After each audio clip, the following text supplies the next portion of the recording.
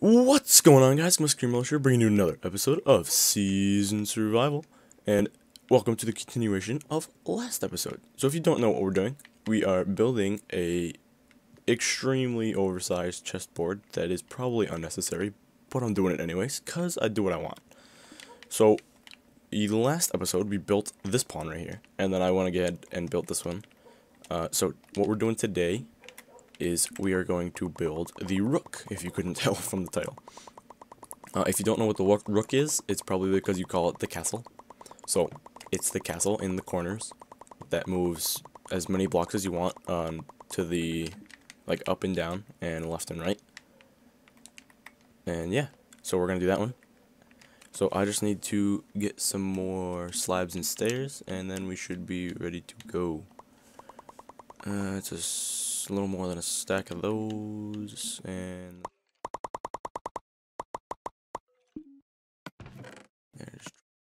alrighty, let's get moving on this.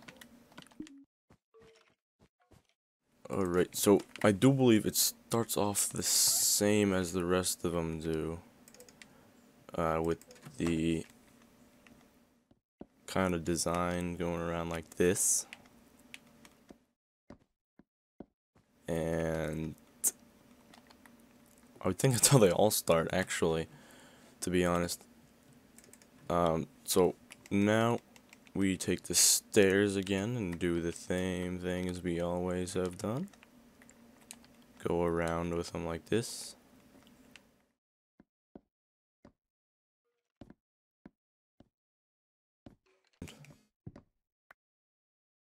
Oh jeez.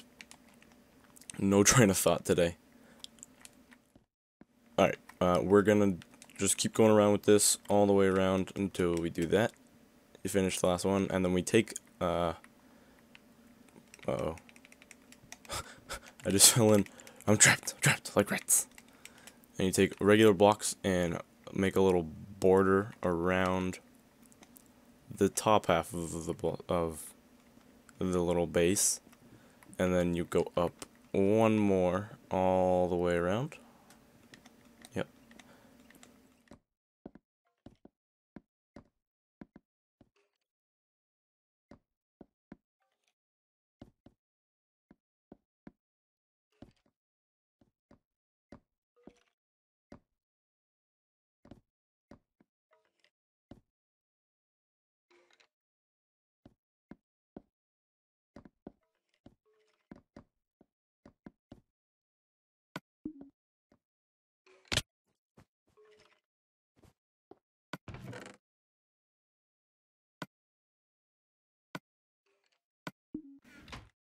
Pick that back up. Give me that. Alright, I need my ender pearls.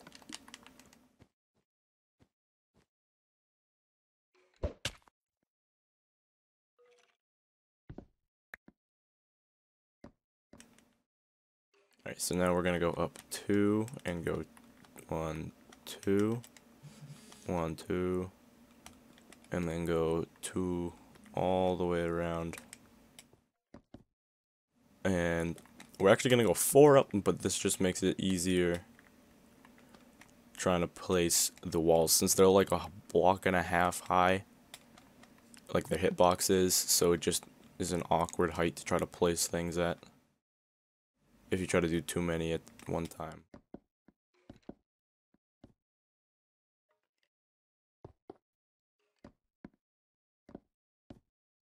So we're just gonna finish this. This is the whole middle part. This one is not too complicated. So if you guys wanted to, I don't know if you guys are building this on your world right now, or not, but if you are, good luck, because it's not easy. But if that's also pretty cool, if you guys want to do that, I don't really mind. I don't mind. This is also a sort of tutorial on how to build these things, but you are gonna need a lot of resources, and I have them all, so I can do it. But if you don't on your survival world, I would recommend holding off a little bit before you try to jump into a project like this. Try to get yourself a little more situated. Oh, that's a wrong block. Do I? Yeah, okay. It's just, alright, now we bring you just saw what I did. You saw once I got to the top here, I put a border around and put upside down stairs out here. And now I'm just bringing it up 2. So then I can put more upside down stairs like this. Like pretty much the same way it is on the bottom, just upside down. So this is kind of reversed. And we do this all the way around. If I can, oh wait, derp, I can't do it like that. Now all we have to do now, once I finish placing these, is just bring it up a couple blocks and make it look like the Mongols, I believe. Which is, if you don't know what a Mongol is, I don't know if that's actually the right word anyways. But it's, when you look at a castle, it's the little thing on the wall that shoots up that the archers usually hide behind. If that makes any sense to you. It's the little, like, on my wall, it's the cobblestone walls that are standing up on the top. Like on the place where you can walk. Those are called Mongols, I believe. I don't quote me on that because I'm not positive. I'm not.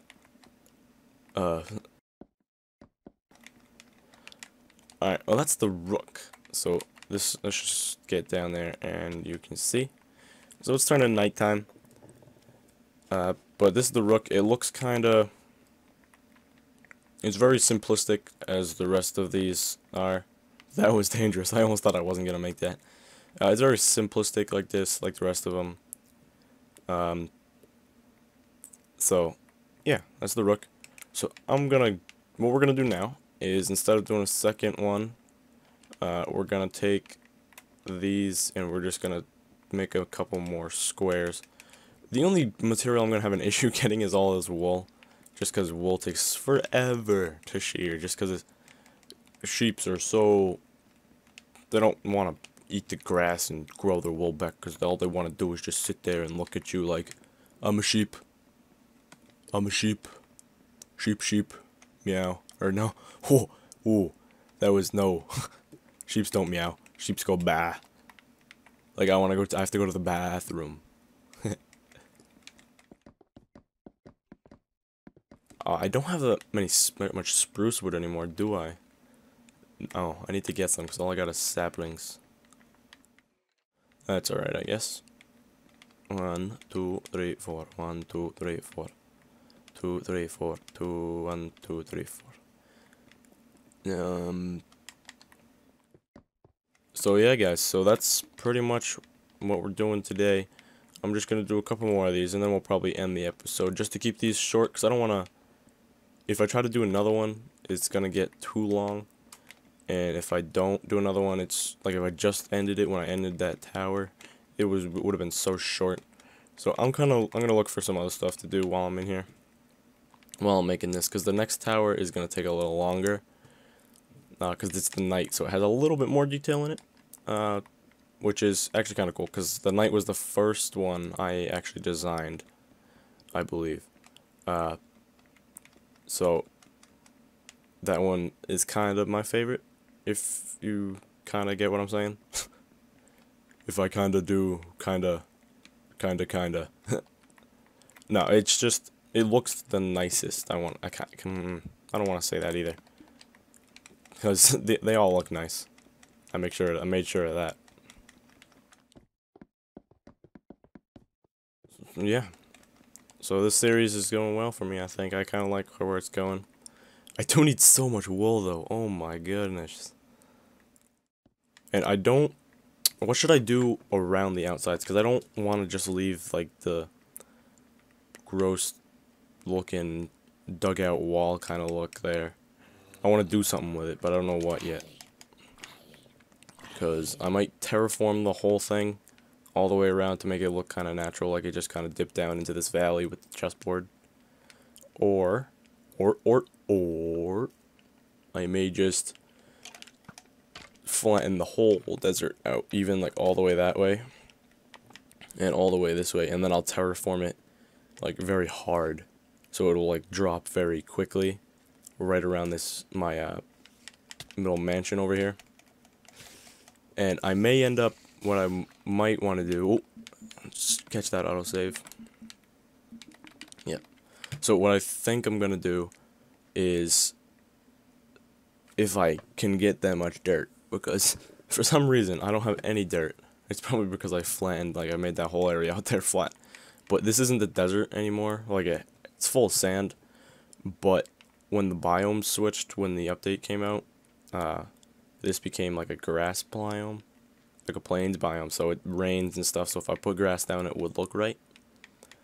So maybe when I terraform it, I'll make it like a sheer cliff. So it's like a mountain kind of. So this is on top of a mountain. This house is on top of a mountain with grass, and then you drop down, and it's like a big deserted desert kind of thing. I think that'll actually be pretty cool. There's an Enderman. Ready? You want to know what happens when an Enderman... Well, that's what happens when you look at an Enderman. And, oh god. Oh no. Oh no. Oh no. Uh-oh. Where'd he go? Where'd he go? Is that him right there? Is that him? Oh. Oh god. Now I have two Endermen. Oh no. That's not good. Where is he? Oh, there they are. Haha. Hello. Hello, my friends. Attack! Ga ga ga! Get back here. Get back here. Where'd he go? Get back here. Get back here. Get out of here.